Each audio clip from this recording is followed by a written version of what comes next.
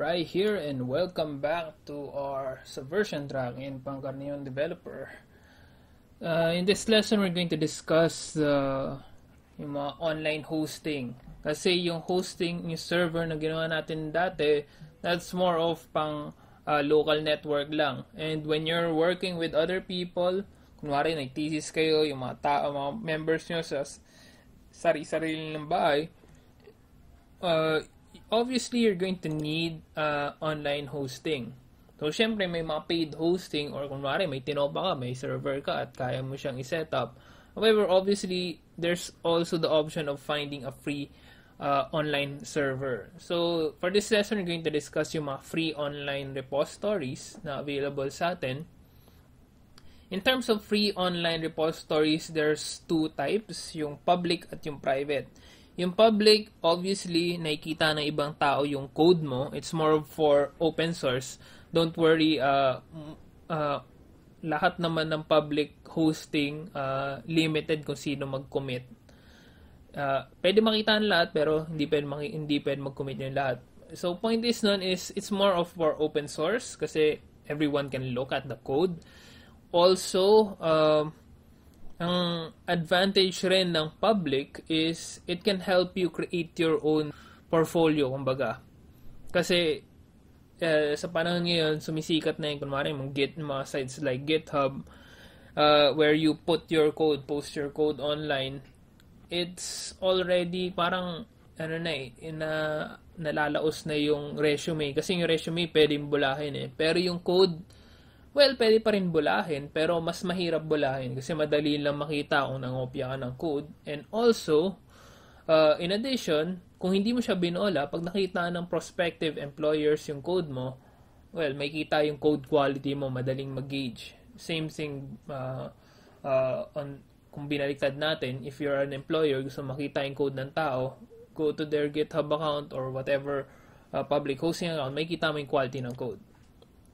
Obviously, ang downside ng public is hindi private. So, you can't really put your thesis there kasi baka makita na ibang tao, mapahiya kayo and so on.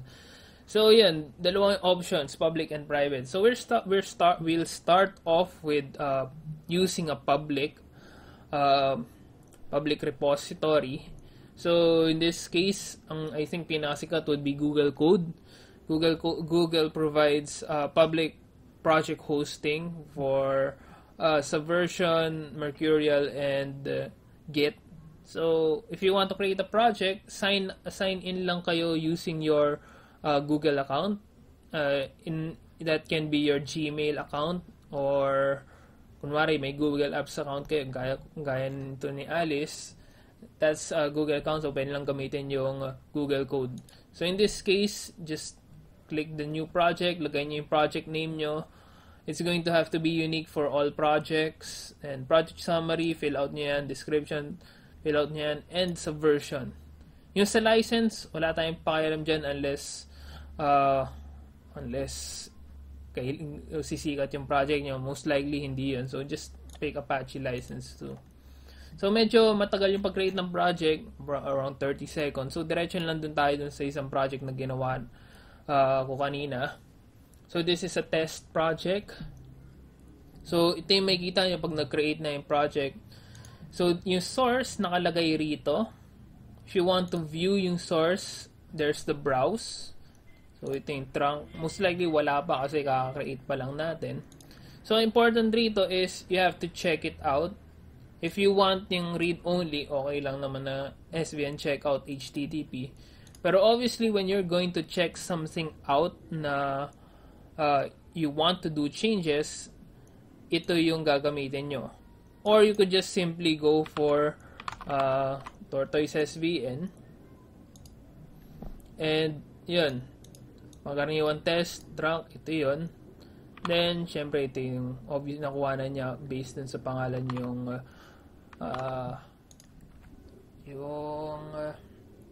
tawag mo rito, yung folder na gagawin niya. So, this is going to take a bit of time, around 20 seconds kasi mabagal internet natin. So, you might notice, di pa natin kinukuha yung password yung password na to, it's different from your password dito sa Google account. Ito yung gagamitin yung password para pang commit. Kasi pag checkout, okay lang kasi public naman siya. Pero pag nagko-commit ka, doon na natin gagamitin yung password. So yun, natapos na, okay lang. You can view yung ating test. So wala pa siyang laman. Lagay tayo isang bagong text document. Me. Saan natin. Lagay na yung kalokohan. Save. Then, let's commit it. Sabay na natin siya. Ito na natin siya i-add.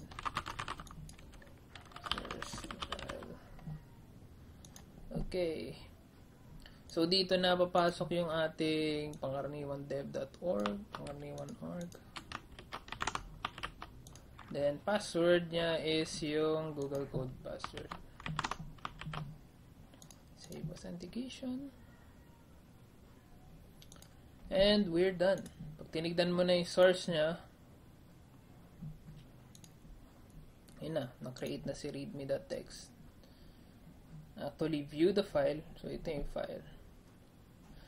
So, kung gusto nyo magdagdag ng additional na users, nakalimutan ko na kung saan yung users dito, but it shouldn't be hard to find yung mga tao na pwede mo idagdag. Ito, I think dito lang yan. Add members, dagdag ka ng mga Google accounts, then may Google Code accounts. Then, okay na, wala nang problema. Pwede na sila mag-commit at pwede na silang mag-view ng files. So, yun. This is a public hosting. Yung private hosting, as far as I know, ang pinaka-advice ng mga tao for private hosting is Assembla. So, assembla.com. So, kuha tayo sa Assembla. Log.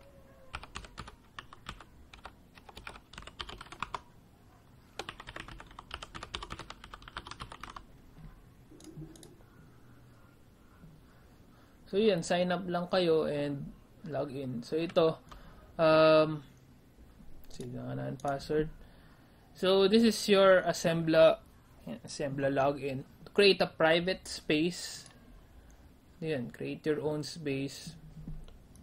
Can create a private project. Meron siyang 1 gig na binibigay sa inyo. So, ayan. Subversion, hosting.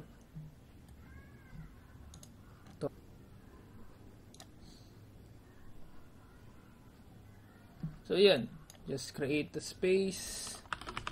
Test people.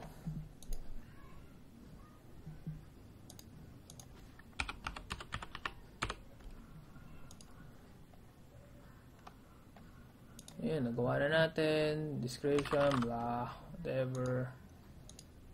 Allow none for public access. Ayan, create the space.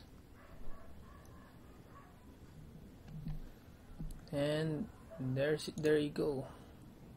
Private repository. So yan, same thing. Pwede nyo siyang i-check out.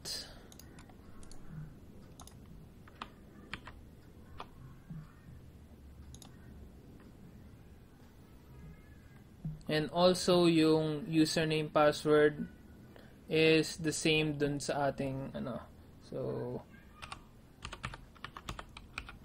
this, then